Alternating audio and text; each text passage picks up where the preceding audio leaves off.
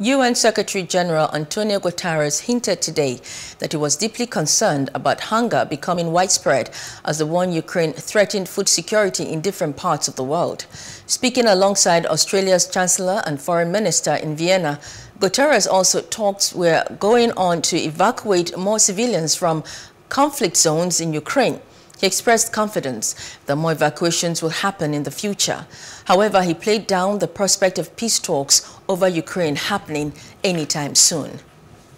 We are in contact with the Ukrainian and the Russian authorities in order to multiply the initiatives similar to this. These contacts are going on. Our policy was, if you remember, we only announced each of the evacuations after it was completed.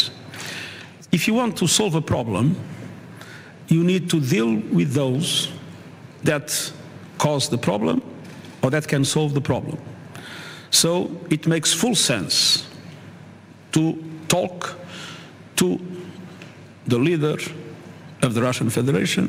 It makes full sense to talk to any other relevant actors in the present crisis.